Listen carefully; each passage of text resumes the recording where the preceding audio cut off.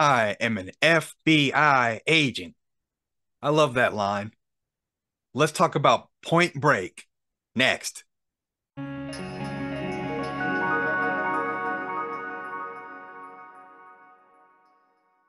Hey, everybody, welcome to another episode of Rewind, Relive, and Review. I'm Rick, and this is the channel where I talk about movies, music, television. I love entertainment. I love sharing it with you guys.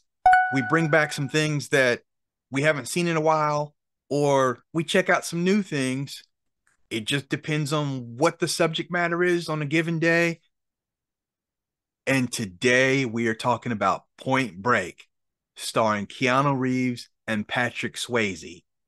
And the reason why I stress up front that we're talking about the version with Patrick and Keanu, I'm talking about a guilty pleasure movie for me, the 1991 movie, not that 2015 remake. We don't talk about that around here. We're talking about the classic version. Let's get to it. Now, Point Break is an American crime action film, and it was directed by Catherine Bigelow, whom anybody who's seen The Hurt Locker, you should be familiar with. In addition to Swayze and Reeves, it also stars Lori Petty and Gary Busey, and the film's title refers to the surfing term point break, where a wave breaks as it hits a point of land outside the coastline. And yes, like you saw in the opening here, the film features Reeves as an undercover FBI agent who is tasked with investigating the identities of a group of bank robbers while he develops a complex relationship with the group's leader, which is Swayze. One of the things I love about Keanu Reeves' character's name, Johnny Utah. That is a classic name for a movie character. Johnny Utah. Nice. Now, these bank robbers, they dress as ex-presidents when they are completing their bank robberies. This film was produced by Largo Entertainment. It was distributed by 20th Century Fox, and it came out in July of 91 with a running time of 122 minutes. Its initial budget was 24 million, which is very moderate, especially, for today's movie standards. This movie, however, gained 103 million at the box office. Nice little chunk of change for profit there. Now, without giving too much of the film away for those of you who may not have seen it,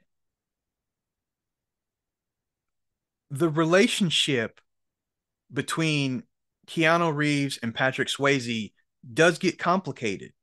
Yes, he infiltrates the group, but he also comes to understand some of their motivations, and they form a kinship, so to speak. That complicates Reeves' job, and it gets in the way when it comes time to bring this gang down. I always like the ending of this movie. Don't want to give that away to you guys, but how he brings him down, how it ends, it's fitting for both characters. One of the things that I love about this movie is the extremes that these guys go to, not just surfing, skydiving as well. You feel it. They get a rush off of this kind of thing. Now, look, I'm not saying go out and rob any banks, but we all have this thing in us that we've always wanted to do or we get a rush from. So it's easy to identify with these guys. Now, when this film was in pre-production, a lot of other people besides Keanu Reeves were in the running for the role, namely Matthew Broderick, Johnny Depp, Val Kilmer, and Charlie Sheen. And also, Ridley Scott was attached as the initial director. It did fall eventually to Catherine Bigelow, who at that time was married to producer James Cameron, and I think she did a wonderful job directing this movie.